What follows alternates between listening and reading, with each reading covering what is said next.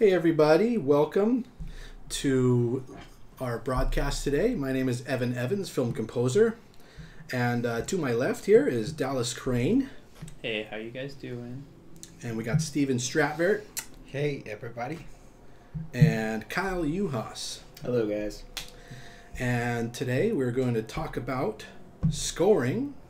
When in the pretext of the Academy Awards, we're going to talk about the Academy Award nominated scores. So we have this year, If Beale Street Could Talk by Nicholas Britell, Isle of Dogs by Alexander Desplat, Black Panther by, anybody know how to pronounce that name? Ludwig Göransson? Very good, very good. I apologize. Very good. Mary Poppins, Mark Shaman. Nordic country. And yes. Black Klansman by, remind me again, Dallas? Terrence Blanchard. Terrence Blanchard, thank you. So, I've been listening to these scores a lot lately. And I think one of them that was very interesting, but also very interesting for the fact that Alexander Desplat's not going to make it to the Academy Awards, was Isle of Dogs. Oh, I love that one. Yeah. Yes. Cool story. I haven't seen the film, but as I understand it, a boy loses his dog, and it goes to an island. A Japanese boy loses his dog. It goes to an island where, for whatever reason, all the dogs speak English. Mm-hmm. And when he goes there, the dogs can't understand a word of what the boy says, which is really funny because it's the opposite of what we really tend to have. And then he's trying to search for his lost dog, and these dogs sort of have a disease, and they're relegated to the island because of that disease. It's sort of like a prison island in a way. Kind of a trash island. Yeah, and it's a trash island. And because it's like this prison for the dogs in a way, I think that the score, it's very relenting. It's like got this, taikos and this Japanese drumming and everything. And the fact that the dogs speak English sort of makes it seem like it's a massive fish out of water for all the dogs. And then the relentless Japanese score then becomes kind of ironically funny because, because it's like these dogs, it's almost like, was it Tiananmen Square or something when they played, Tiananmen Square when they played like the music for the dictator or whatever to get him to come out. They played the same song over and over and over. It was like torture. Right. It's funny because the way you say that, the music is the straight man for the comedy, and the dogs are the kind of funny heroes, and then the music's the straight man to play off against it.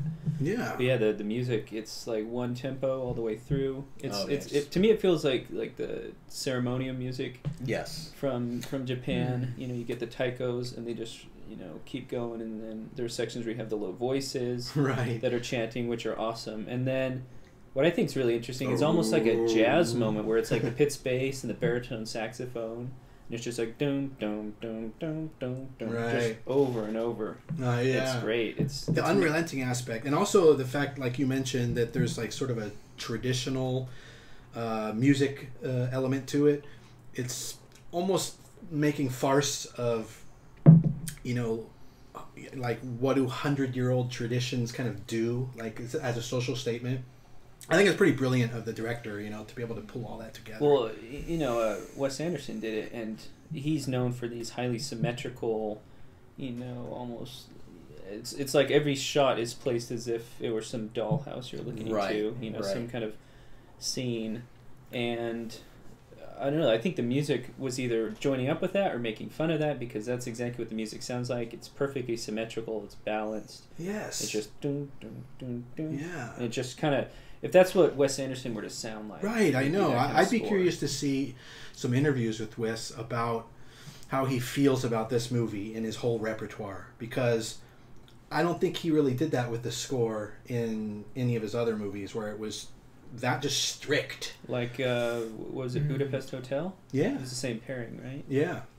Yeah, that was a lot more free. A little more free and open. I feel like Fantastic Mr. Fox, for example, was a little more like that. It was a little more kind of symmetrical. It was very kind of almost like an actual kind of mathematical, formula for it. That's kind of how he is very, very perfect. But I noticed that probably had some more similarities, I think, than any other soundtracks than from what I could hear from Isle of Dogs, where it was almost like this, very set droning, like rhythmic pattern, kind of with this dramatic music, but also this like lends itself to this very subtle humor. And I think it's just Wes Anderson. I think really because I think he does have a lot of input into the actual compositions. Probably not from a standpoint of like an actual composer, but just as I think he's just very close to that process. You can kind of get it, Yeah, So. Fantastic Mr. Fox to me feels like a movie that was made like decades ago, but I just missed out on all this time. It's like James and the Giant Peach or something as a movie. It's like a classic movie, but he's just so young. And then Isle of Dogs to me feels like it's the same thing. Well, what did you think about that score, Isle of Dogs, Steve? Yeah, it was very like it's kind of like I haven't heard any other scores like it. It just kind of, I don't know if it takes itself too seriously. It's kind of like it's just kind of fun, and it's very rhythmic, and I think it definitely stands out in that regard. Yeah. That's it has like no ambition to it. It's not. It's groundbreaking, but it's not trying to push the medium that it's in. It kind of fills it up and just sits there. It's funny you say that because like I was listening to the mastered soundtrack, and I was like, "What the hell?" It was almost like muddy. I was like, "Wow." I mean, maybe he just wanted this to be just like you put a taiko drum out there and a couple instruments, a couple microphones, and don't touch anything. Right. You get what you get. Right. But what did you think, Kyle? Honestly, like almost the same thing. I feel like Wes Anderson, whether it's developing a film or if he's working with a composer, you can kind of, it's almost like he's kind of doing a satire, but in its own regard, like he doesn't want to be so upfront about it. Like he kind of really wants to hold it back. It's very reserved. And I think you can see that in his scenes. You can see that a lot where he tries to, when he has a lot of kids in his movies, he kind of tries to like convey that, not childhood innocence, but that awkwardness of being a certain age and being a kid and being thrust into a situation that you're not comfortable with. And I think he really excels at that. And then I think the music and the soundtrack just plays along with that. Like I haven't seen the film myself. I've really wanted to. I just kind of missed out on it because I'm a big fan of his work. But those Japanese voices really are kind of unsettling, Yeah. but in a funny way. Exactly. It's like the basis of all humor is a man with problems. That's what humor That's is. what it is. So the music is kind of like yelling at you for some way you don't know why. Exactly. You just want to figure out like stop yelling at me. You get that sense of like it's very dramatic, but like why is this so dramatic? In the same regard, you're like, why does this have to be so like exactly? Why am I getting yelled at? Like it does. Yeah. It really has like the first track. You hear that really those low chantings, and I think it just also kind of represents. I think he tried to get some like Japanese culture in there, even maybe like from like a previous era where it was very like almost kind of like his films, very fit, everything's very symmetrical. Yeah, I think that's kind of a probably part of even that. like pre-westernized. Yeah, exactly. So the bari sax is interesting, but it's not played like you would expect a baritone sax. Right. It's very reserved, not a lot of vibrato, Just very kinda- controlled. Yes. Oh yeah, that Barry sax stuff was really, really cool. So great. It's Yeah. a great sound. I think it wasn't a bass sax, no. I don't think so. It wasn't Okay. quite so husky. Quite so burly. Yeah. Yeah. But it's an interesting choice to have like the pizzicato bass, the sax. That's the European like Yeah, it's sense thing. it's weird. It gives me some Nintendo vibes. Where it's like four instruments just kind of, and they can't play all this crazy stuff, and so they're just stuck in a box, kind of looping around. But that's probably an association I made myself more than anything. Yeah. Cool. I noticed Jayla says hello. Hello, Jayla. Hello, Jayla. Welcome to the discussion. And Jonathan Parham, Martin Wasenius. Thanks. Nice to see you guys. So, what do you guys think? Anything other thoughts on that one? I think that was my personal favorite, and you'll see why later on as we talk about these other scores. But it's the most unique. Let's hold off on our favorite to the end. Well, now we know. Spoiler. We'll see if I change my mind now that you guys. The new people who tune in, they won't know that. Spoiler alert. He loves to spoil the spoilers. But good. Yeah. At the end of this, let's all like mention which one we think, I'll explain why. ought to win and why, Nice. if you can. Very nice. It can be just a personal feeling, but Yeah. if you have a reason why, even better. Throw some money down. Next, let's talk about Black Klansman. Is that how you pronounce it? Black Klansman. Black Cook Clans. So yeah, I watched this film on the way back from Miami recently on the plane. So I'm not entirely sure if they may have cut out some scenes, but they did say that they didn't edit the movie at the beginning of the thing. But I'm not sure I believe it. Although, so I took pretty matter of factly some of the cuts that happened, which were really abrupt sometimes. I think I was hoping that might have been like the authorship of Spike Lee, but it could have been the fact that it was on an airplane. Right. Yeah, the austerity of film when you realize you're watching film. Yeah. The director makes it really obvious. Yeah, but however, so I did think the film was trying to be something. I don't know if you guys got a chance to see it. No, I haven't seen it. No. Okay, it felt like it was trying to be something as opposed to just being something. And I suppose, that's the truth. Spike Lee wanted to make like this kind of 70s throwback, blaxploitation kind of movie in a way that could actually make it somehow relevant to the current discussion about, the racism going on still here in America. Yeah, kind of take it and reshape it and modernize it. Yeah, see, but now, I don't know that he really did that. That's the only thing. But I think, in my opinion, the score was one of the things that didn't help it combine it and make it something new It's not a great or score. fresh.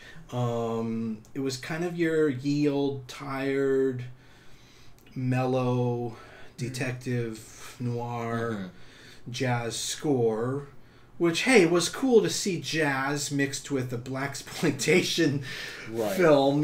That it's not typical. You try to go to like the 70s disco style or something. So that was kind of neat, but it wasn't fresh. It was just this has been done quite over and over. Yeah. So you got that same impression? Yeah, it's disappointing because Terrence Blanchard is one of the top two, in my opinion, like jazz who became film composers. The other, of course, is Wynton Marsalis. Right. He doesn't do nearly enough films. Let me just interject. Mark Isham also. Yeah, but these guys are like New Orleans born and bred. Yeah.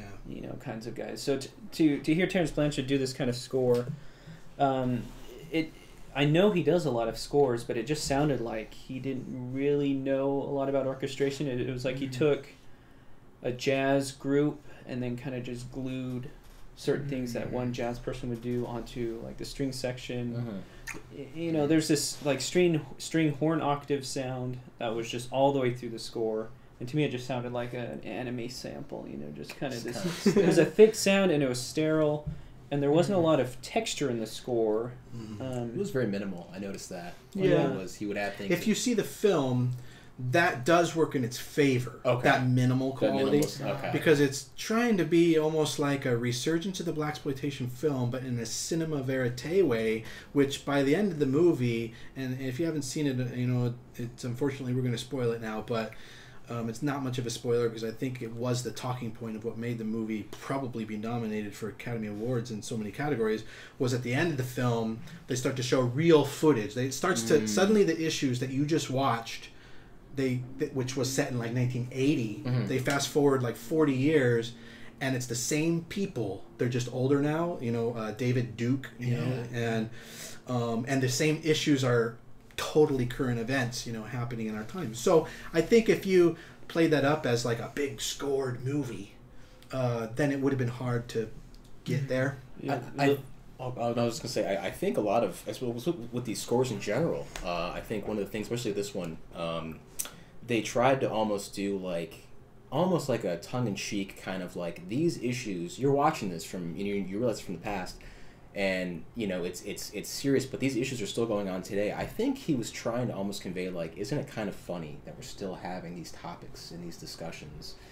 and seeing all this racism kind of come back into this country at 2019 isn't it 2018, you know, when it was released, isn't it? Yeah. I felt like the soundtrack almost kind of had a little bit of that too to it. I just feel like it very subtle, very tongue-in-cheek, but still had just this feeling of like kind of like almost it's hard to describe. I kind of got like a sense like sometimes when I was listening to it, I felt like it was almost like music from an old military kind of recruitment video, maybe for like World War II or something like that. Oh, where it was kind of like this almost this triumphant kind of thing, but it just Or like propaganda. yeah, kind of music? maybe a little bit of propaganda shit. I wasn't sure if I should use that word or not. If I should kind of do, but it kind of had that feeling to it. But I don't know if it was. Well, I think that's what Spike Lee's like. He's All known of for- his films Yeah. are. Kind of. Like I don't know if he was Yeah. trying to make it as exaggerated and just keep it very in the background, so you Yeah. kind of subconsciously pick up on it. Yeah. But I got that feeling. I kind of got that very tongue in cheek. Like this is a very serious thing, but isn't it kind of funny that this is still a very serious thing? We have to I work heard on, you know? that high string pizzicato was like, to me, sounded like, you know, supermarket music. Mm-hmm. He had that Uh-huh. a ton of it going throughout. When you say minimalism, it felt minimalistic, but it felt like ink minimalism. Like he had not written a lot for the musicians to play, but it wasn't. Okay. You know, there could have been texture that would have not made it any larger than it was. Right. You know, so it's very still and sterile, and I think too minimal and not minimal in the right ways. The other thing I noticed, he's a very good melodist, Yes. right, coming from that jazz background. But there's so many points where Yes. the melody was just so overdone. It was just this big long, you know, he has these weird shapes that he Yeah. does, but he didn't support it anywhere, so it's just this weird kind of thing. When you're watching the movie, Going through. yeah, those melodies do get in the way, and it almost felt like it could have been What do they mean? a library drop-in type track movie. You know, it's like, why did we hire this guy to score this if it's just going to be used like this? You know? Yeah, like his dropping his. And then he's like, hurricane well, album or something. you have to tie in the themes. You know, you got to hire a custom composer because you got to tie in the theme. And so there's just too much theme. I think, you know, later we'll talk about if Beale Street could talk, and I think that score did something really, really great with jazz. That unfortunately I think Black Klansman did not. Yeah, there were a few tracks I liked. Ron's Search was one I noted because he actually had a drum groove to it, so it was funky and it was in Terrence's element, and it sounded great. He had these horns. It didn't sound like he was playing because his trumpet sounds very identifiable. So he actually had, you know, this horn section playing in the back, and it wasn't him. And then the main theme with the electric guitar was really nice because one of Terrence's identifiable qualities of his scoring is to have this like nice glowing melodic sound and then this weird texture, kind of this bitonal thing drifting through. Yeah. And that came in through the main theme really well, and it didn't really come out in any of the other tracks. So he kind of almost like he took out what makes film scores him. He sanitized it, I guess. Jonathan mentions that it's based on a true character, so that's interesting. I remember hearing that from the previews trailer. They said that was based on a true story. So Yeah. it was based on real characters and such. So That's very cool. You know, so that makes it a little bit more worthy. yeah. I like what Dallas mentioned though. It was kind of sterile. It was in a lot of ways. It just I feel like it's one of those soundtracks where the ideas were there, and almost like listen just like an album by a band in general where there's certain ideas and certain songs you really like, but they don't really capitalize on certain things. They kind of just like, we'll just leave it like that. And I got kind of the feeling with this. I don't know if it was a very intentional thing or they just kind of overlooked certain Some parts. overconfidence. Yeah, possibly overconfidence as well. Yeah, we can just keep that. I think that sounds great. But there was like ideas, and it was like I wish you would have, like even like I heard that like a lot of the actual electric guitar in some of those parts, it was like, why didn't you maybe use it maybe a little earlier, or maybe kind of bring it up in certain aspects, or because I felt like it was more of a standout idea, layered in those tracks. It was a really cool idea. Yeah, Just not enough of it. exactly. Did you get a chance to listen to that score, Steven? That was one of the ones I didn't really. I Okay. just heard a little speck of it, but Cool. I didn't. What do you think? Could have been done different. I mean, I watched the movie, so Yeah, that maybe makes it a little easier. better idea. But what do you think could have made it better? I just think some more, I hate to say this, but a little more technique. Some of the, like I said, the string horn octave writing just didn't have any kind of narrative feeling to me. So if he had done a little more to work, just art music and not enough narrative.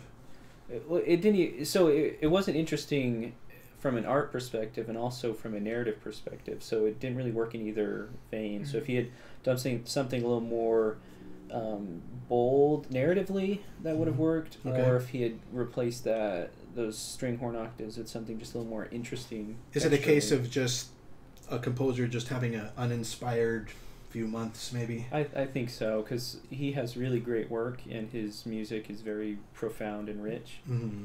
And I wonder if he was just banking too much maybe on the story, or I'm not sure. Yeah. Also, sometimes you can get that kind of, it had that watered down effect quality to it. You can get that watered down effect sometimes when the director is toning you down. Maybe Terrence came in with something really swinging and live and bright, and He can do it. and maybe Spice said, hey, this is another one of those ones where we just want to like tone it all down and be in the background, and so he did his best to kind of bring it down, and sometimes that can be a bit of a mechanical crafted process, and you pull all the inspiration out of it. Yeah. Now, Baby Driver was a film that perhaps had similar construction. I would say that had so, a really yeah. nice soundtrack, even though it was all licensed. Even just the textures that they used. They had the drum. At one moment, it was like drum and bass, just kind of going through and pounding. So it had that minimalist feel, but it was still musically interesting. It just always depends on your actual execution. I feel like it does. It just, you can have a very minimal approach, but as long as you just execute those ideas properly and in the right context, I think you can go from a great soundtrack to kind of a blah soundtrack, kind of bland. Now the next one on our list is composed by somebody that I've thought of as practically a god since City Slickers. Okay, nice. And I was so happy to meet him, and basically within the first month of when I moved to LA when I was 17 years old, and to me it was like meeting just one of the best composers in the industry, and that was Mark Shaman, and he's done the score to Mary Poppins Returns. Yes. And I have to say, like, the writing in this score is just Solid. it's incredible. It's absolutely incredible. If we could give the score to anybody for just sheer technical prowess, it would be that Mary Poppins. Yeah, absolutely. He outwrote everyone this year, I think you could probably say. I don't know if the Mary Poppins French vehicle, is what's going to get him the Academy Award here this year. But I think this is a real strong, viable contender for sure. I thought the writing was just phenomenal. There's more notes in a minute than there are probably in Black & Klansman's entire score. Yeah, absolutely. Yeah. It's so energetic, and it has all those wonderful harmonies that you expect from this kind of music, and he's taken the original material and expanded it and added new material, and the balance is great. It's even better than La La Land. I think La La Land had a messy quality to it. Yeah, I sloppy. think, a little slop, and I think that's part of the narrative idea. Yes. But also, just comparing, this score is done by a professional who knows how to do this kind of stuff, and you just can't fake that. It's true. You really just have to know how to do it, and in this case, it was played well. I love the harmonies. My favorite song was Turning Turtle. I thought it was I think, just silly and fun, and it moved all over the place. The lyrics were good. Oh man, the songs were incredible. Yeah, it was a lot of fun. I think when you approach a Disney project like that, especially one with that kind of, the originals, obviously Hail is one of the most popular sort of films from that era, and it's there's such a caliber of talent that is just expected of you. I think when you approach like a project like that and you're a composer, you really do have to kind of set the bar has already been set. You kind of have to you really can't go below that. You do have to have extremely rich harmonies, extremely beautiful orchestration, very well produced. These are things that are just expected of it. You know, and it's one of those things where if it doesn't have it, it's not going to have that Disney-esque experience to it. It's just not. You're not. Yeah, gonna you really feel had to hire a real composer. Yes, You know, somebody yes. who can write with pencil and Yes. paper, and you know, I don't think there was any way you were going to get away with that on Mary Poppins Returns. No, It's exactly. like you can Exactly. paint some clay white, but it's not going to be porcelain. And you've got to You're really right. have a master to Right. work with the porcelain. So I think they did a great job hiring Mark Shaman to do that. Absolutely. But I think that was probably one of the most interesting kind of musical type scores for a while. If I remember right, The Last Showman was very bare and dry bones, whereas this one is very filled out. Right. Yeah. Was it to me like the Greatest Showman? Yeah. The Greatest Showman and La La Land were kind of similar in that they were just doing sort of pop arrangements. Yeah, it was like the layman's musical where they didn't have necessarily great talent, and so the orchestra kind of was focused around that, and Right. just making a chill, kind of approachable vibe, Yeah. relatable. It reminds me of like that old show on TV called what was it called? Fame. You know, that people just had different talents, and they had dancers or singers or whatever, Right. and it's just sort of like a talent show. That's different than Mary Poppins Returns, where you've got to write a real score and real masterful. I mean, if you listen to that score, it's extremely well orchestrated. You can hear everything from top to bottom. Super clear balance. Mark Shaman is probably one of the underrated masters of our time. You could definitely learn that from Mary Poppins Returns. Yeah. Now, what do you guys think? Was the score groundbreaking at all? Because I think it was very well done, but I don't know if I Right. would say groundbreaking. I mean, that was one of those things where it's like, does it have to be? You know, it's kind of like, does it have to be ground? Because you're. It's almost kind of what we mentioned before in previous podcasts, where it's that experience. You're going for that experience. You're going for that actual, musicality of it. And I think for those types of soundtracks, it's you really have to have a great bridge between those, because people are expecting these huge harmonies, these huge sing-alongs. They want to hear that when it comes. Have things really just kind of come down into a very nice dynamic range, and people kind of. I feel like if you try to go a little bit outside of that, they're going to pick up on that immediately. Even someone who's not maybe accustomed to Mary Poppins, but has seen a bunch of Disney films from their childhood, is going to be like, this this sounds off in some way, shape, or form. And I don't know if I'd call it groundbreaking, because you do have to kind of pander a little bit, because people are expecting this is from a movie Right. 50, 60 years ago. Right. Yeah.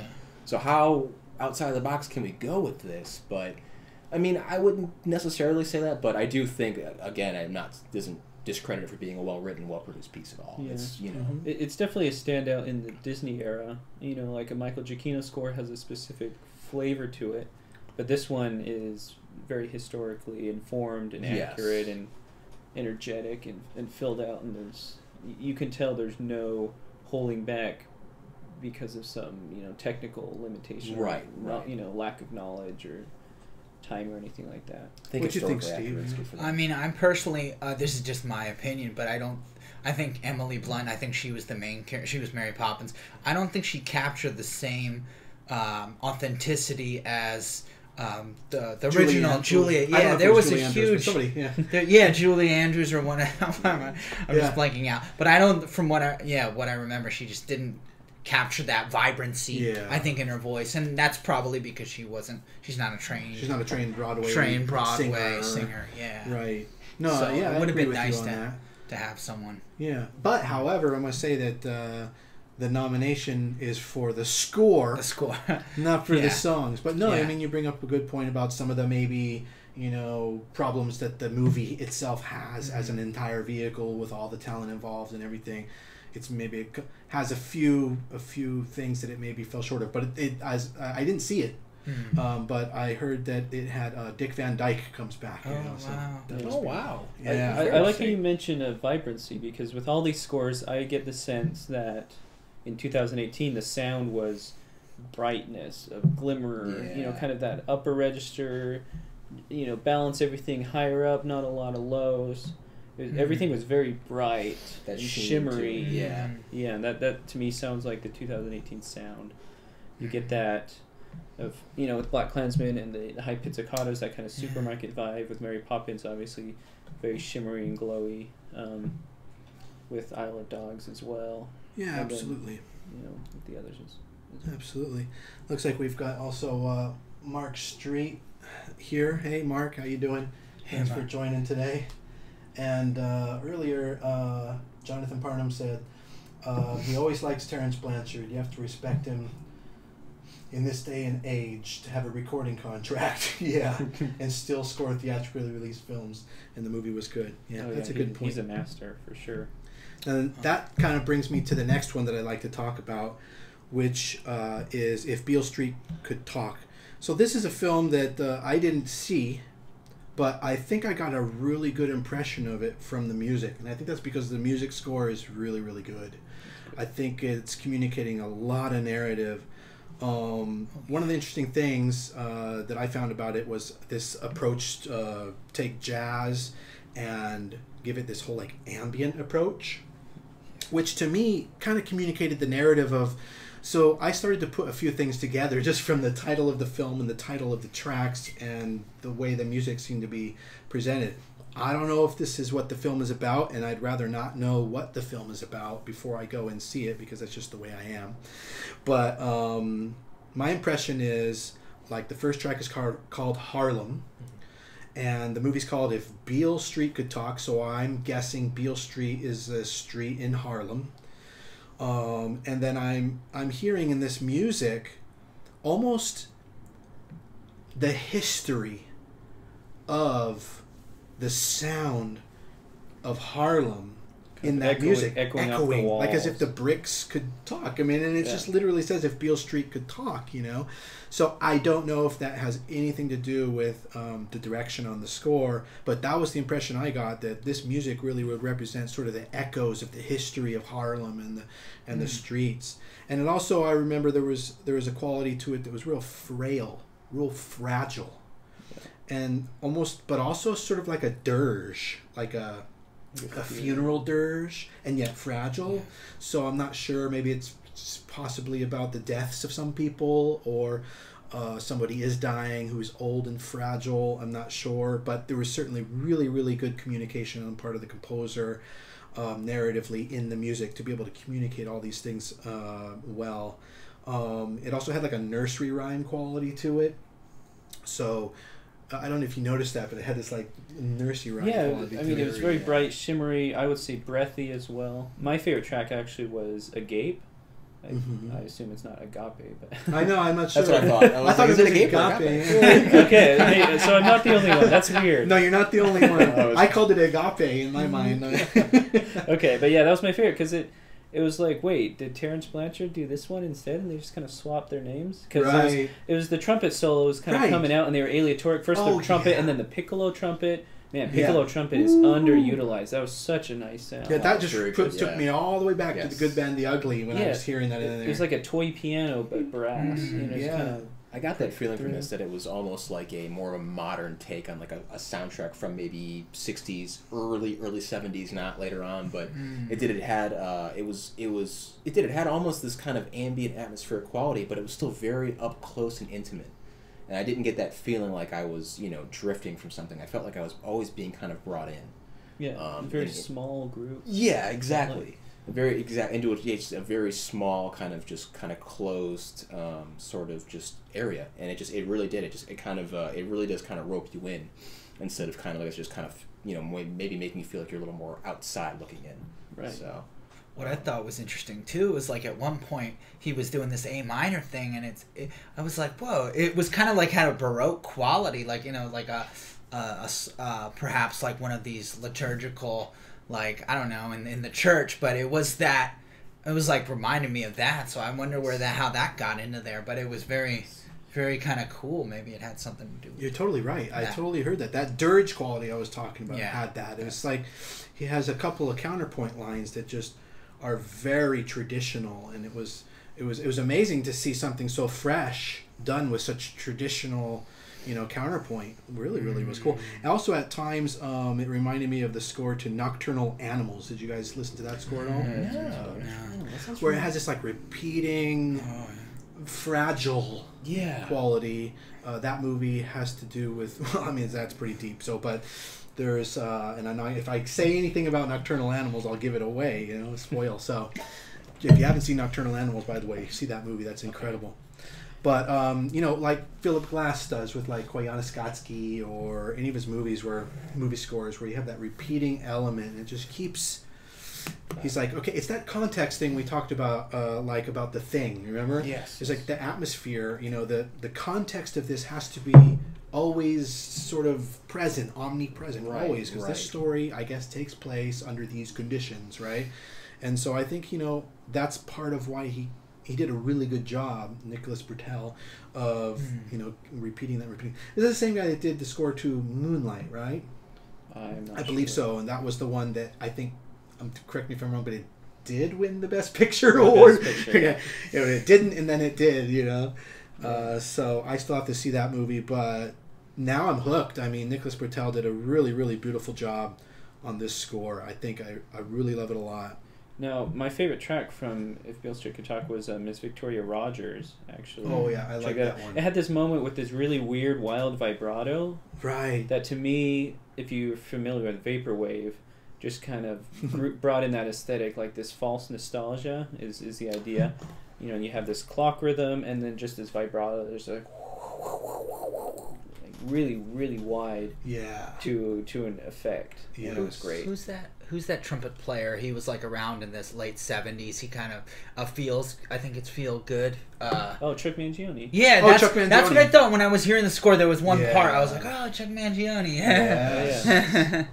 Yeah, Chuck Mangione great is sound. really wonderful and probably highly, I don't know, underrated. Like they deliberately underrate him, because it can be kind of elevator music in a way. Right.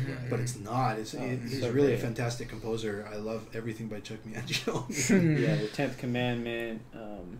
What's that Spanish tinge song that he always does? The dun dun dun dun dun dun dun dun dun dun dun dun dun dun dun dun. Well, we'll have to look that one up. If anyone in the audience knows, comment now. Yes, please Let us comment. It's not the 10th Commandment or We'll anything. save some It's Google search Children of later. Sanchez. That's it. Oh, yeah. Nice. I win. Yeah, that high flugelhorn sound is so hard Jonathan to says get. that Britell, in an interview on Film Music Media, says he worked very closely with the director. The director asked for brass, and also this is their second collaboration after Moonlight. Yeah. Interesting. Yeah. And We're getting let's a lot see. of comments. Yeah, We are. definitely. Anthony Dressler on YouTube says this right now is legendary. Love it. Thank you very much, sir. And Gabe Martinez giving us some good props. Nice. Very Thanks, cool. Gabe. Yes. Thanks, Kate. So the next score that I want to talk about, the final score. Well, hold on. What is it? Before we talk Tell about us. that, do you guys have any... What about like honorable mentions? Honorable Like, scores mentions. that should have been here that's but never made it. Well, sure. Let's go over the last one and then let's go there and then let's pick our favorite All right. to win. How's that? Yeah. Okay. All right. I don't run awards shows. I don't know the order. That's funny. Don't hire me. Don't make me. So Host now the we get Oscars. to Black No, just kidding. It's Black Panther. Panther. Black Panther. No, Black Panther, and it's by this guy I think who came out of the DJ world or something. Is that right? Kyle, what's his name again? Ludwig Göransson or something? Ludwig Göransson. Yeah, correct. Yeah. Now I heard that he did a lot of research on the score and went into the field. I don't know if that's true. If he went to, I believe, Africa and he recorded things authentically over in Africa. Yeah. And then incorporated into the score. I think the score is monumental in its like achievement of production quality. Oh, It's got just I don't know how many tracks there.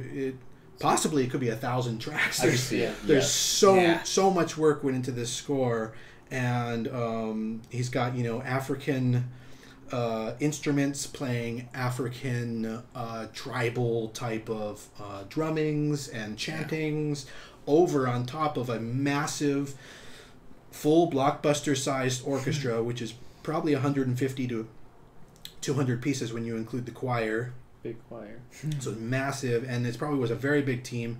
So there's a lot of work that went into it, but in the end, I felt that it was pretty much just a straightforward treatment of how you would just score a movie. It's got this quality where you want to bring elements in from Africa, and so he did, and those were straightforward. And then you have the heroic material, which is this 3-note motif, which then he modulates, up a fourth or a third, I think, and it's not even extended. It's not even an extended melody. It's just a 3-note motif that repeats again, and then he uses that in different forms, and it keeps getting uplifting and uplifting and more uplifting, and then he cuts off as this constant build to the cliffhanger and end, and he keeps using the same formulaic structure like that over and over for every cue, and it keeps building, and then it brings in the little heroic element into dun dun dun dun dun dun, and then vroom, and now we're back into the next scene, and it's just I think that for me it was nothing revolutionary.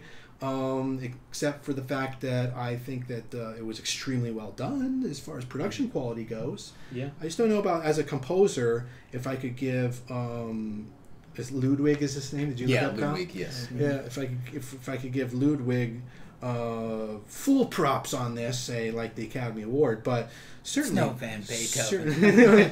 But certainly it's probably a great score, a hell of a soundtrack, really exciting, which you could say about like any Marvel movie. I just not quite sure if I would give it Academy Award status. I think there's a certain by the numbers, you even mentioned too, kind of approach when it comes to these Marvel movies nowadays, where they'll try to fit in themes that are essential just to that character, but overall they're still trying to convey this very big, very like 3-note heroic kind of thing, no matter what it is, whether you're Thor or Captain America or Black Panther.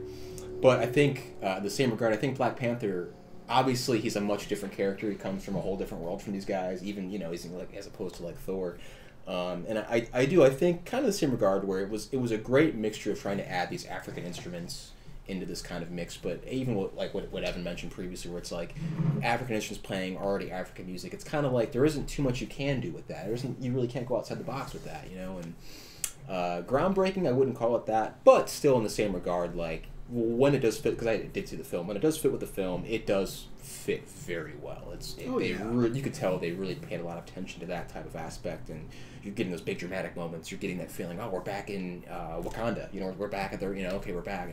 So all these different cues and such, they really put a lot of time and effort into that, and you can absolutely hear it, especially with just the size of the production itself, the orchestra. Craftsmanship-wise, stellar. Top-notch, 10.0. Yeah. It's what you expect when you go to see a Marvel film. I feel like that in a lot of regards. It's like the Weta workshops of music. Yes. Right. They have the money, and they're just going to make something fantastic. It might not be memorable, but it's going to be top notch. It's going to fit. I like the talking drums. Yes. Yeah.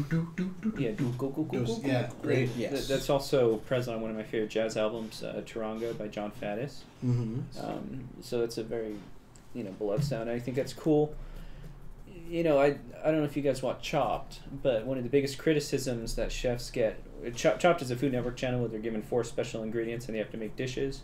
Yeah. One of the biggest criticisms the contestants get is that they didn't incorporate the new ingredients into the dish, that they just kind of put it on top. Just put it on there, yeah. And I felt like with a lot of the African stuff, that's what it was. It was like, all right, we're going to, pan the camera over in pure, African ethnic drum grooves, and then pan back to orchestra. And I didn't feel like the two elements, even if they were superimposed, they didn't really interact in a way that felt like the material had been digested and then analyzed and then synthesized. It just felt very raw at the moment. And I think if there had been a little more compositional stewing going on, we would have had something better. I think, it's tough for us because we're composers, and so probably to 99% of the world, this score was as phenomenal as Mary Poppins. It was balls to the wall, top to bottom, left to right, every note on the score written just like fantastically. And but for us as composers, it was kind of a pat presentation. It's nothing new. Yeah, I mean it's very similar to Mary Poppins because it's well done, but it is what it is. I did like the low digital beats that they had going on, the kind of blasty low synths. I thought the variety of sounds were great. Yeah, it was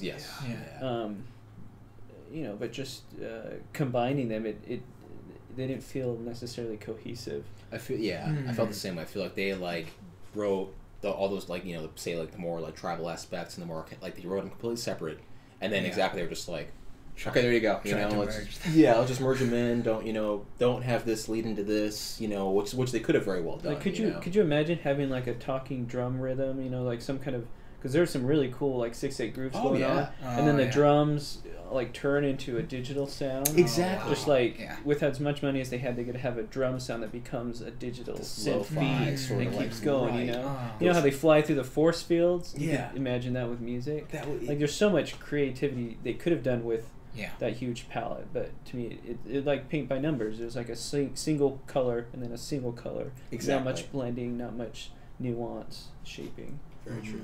I think one thing that's for sure is this year we have a lot of variety of types of composers. Yes. Right. You Yeah. know, Very and, true. maybe the John Williams and Ennio Morricone aren't in there. You know, and so we've got a very interesting mix of styles and approaches and composers and thinking and ideating. And I think if anything, that's exciting. So moving forward, there's quite a bit of talent there, some young, some new and fresh, and it's going to be interesting to see where they go for the next 50 years. Right. Yeah. So along that line, I wonder which is your favorite, each of yours, except first, let's talk for a moment about were there any scores this year, in the past year, any movies which had some scores which you thought ought to be up there? Ooh. Oh man, I'll have to think about this one for at I least probably a should minute. ask you guys beforehand. Yeah. No, it's good. I like But that if you have a stuff. few, great, go for it. Well, I've got to think of some myself as well. Yeah. I mean, I think Avengers Infinity War was a really great movie. Oh yeah. And I think that when that happens to me, when I enjoy a movie at that level, which I thought Avengers Infinity War was a much better movie than even Black Panther. Oh, what about Solo? And Solo, my God. they- Well, I think it got disqualified. Well, they forgot to. No, they forgot to submit it. I remember hearing that. Oh, yeah. no. It's been in time. Oh, crap. John, Yeah, that was actually a really fun one. you need to hire Dallas as your assistant there, John. Yeah. Yeah, actually, now that I think about it, Solo was really interesting. John Powell has a really different approach to large orchestra, but not any less busy or intricate than John Williams. Mm-hmm, mm-hmm. You know, he has a really, I think he's bright, whereas John Williams can get dark. And so to hear Solo, he put so much heart into that score. It really shows. And he managed to use the old material well, and he added new material, and he blended it together. I felt the same way. That was a really fun one. Such a huge fan, obviously, a huge Star Wars fan. I felt kind of the same way. It was a great, even much like better odes and nods to some of the previous work that John Williams did, as say maybe compared to like Rogue One, or I think Episode 7. The name is escaping me right now. Force Awakens. Yes, Force Awakens. When that came out, when that first trailer came out, and they were using a reprise, and it was a much more downplayed version, but it was from Empire Strikes Back. That theme that plays kind of with Han and Leia when they're in the Millennium Falcon and they're escaping from the TIE fighters, I think some meteor, and they get the giant worm thing. But that is probably one of my favorite pieces of music that he ever wrote for that series, because it's just so intimate, it's so close, it encapsulates the sci-fi story with this kind of love story now and all these elements. And I thought it was going to be a big part of The Force Awakens, and it wasn't. And I remember being in the theater being like, when is that going to come up? Like, and they very, very subtly played it, and they kind of just cut it. But I feel like Solo did a much better job of that, of kind of doing these old reprises, but then at the same time adding so much more to them. Yeah, there are two standout moments in the score for me. One was the Enfys Nest cue, which had this strange, Eastern European female choir, which was just awesome. It almost sounds like the Japanese choir for Ghost in the Shell. Yeah. It's like nice. very nasal. Yeah. That was a really cool sound, and really to hear it in Star Wars. Felt very natural. I think he could have pushed that even further. He could have made it more biting, more dissonant, and kind of weird. There's a lot of weird music in Star Wars. And then the other moment was the added synth drums, kind of heavy drums during the train sequence. Yes. Which would normally be just a regular, play it by ear, chase music, Hollywood style. And he has this massive drums on the bottom of it. It actually worked really well. And they had the Bulgarian choir on top. Right, The choir was coming in and out as the, Right. the speeder bike was flying in. Yeah, that was incredible. Yeah, that's a real shame that wasn't nominated. It is. Because, frankly, I think it would have made it this far. Yeah. It's definitely bright as well. It checks all the boxes for what I think allowed these 5 scores to make it. Yeah. So now I don't know if I really have figured out which one is my favorite score, but I'm going to do it right now. Now, when I compare all these, I basically think that I'm going to choose, yes, If Beale Street Could Talk. So that's my vote for that.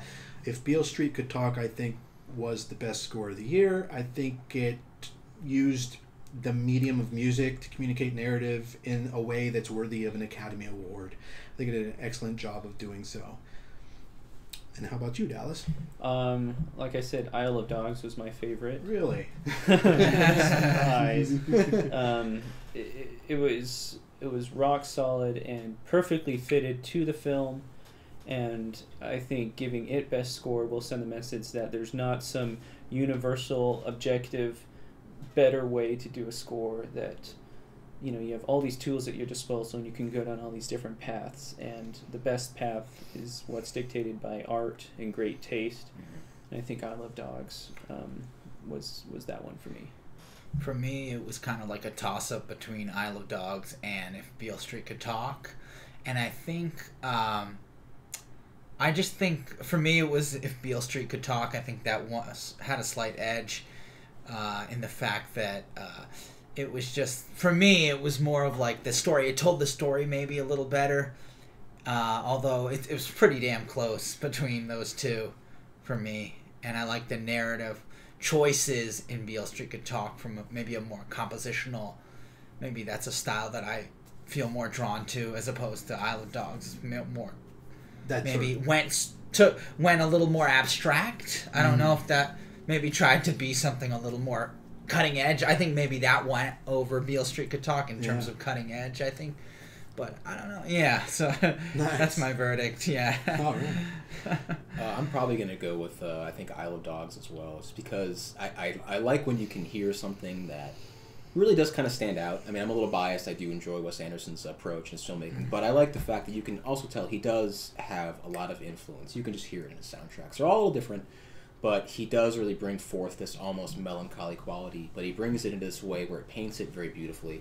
And I kind of got that with this soundtrack. I also got like some differences where like almost like a very oppressive, like militaristic style with the drums and the chanting, and this kind of, the society where they've shunned all these dogs, quarantined them to this island, and you kind of get this feeling like, you are kind of this kid where you're like, well, I know my dog's sick, but he's on his island, but I want my dog back. It fit like what Dallas said. It just fit the movie very well, and I think when you have that, you get that kind of that masterpiece in a way. I haven't seen the film yet. I really want to, but It's it's a hard one to see. Yeah, it's limited release. Was it really? Oh, Yeah, okay. Well, that makes sense now. Maybe why. But no, it from what I heard from the soundtrack, it flowed very well, and it gave me that feeling too, where it painted the scenes for me.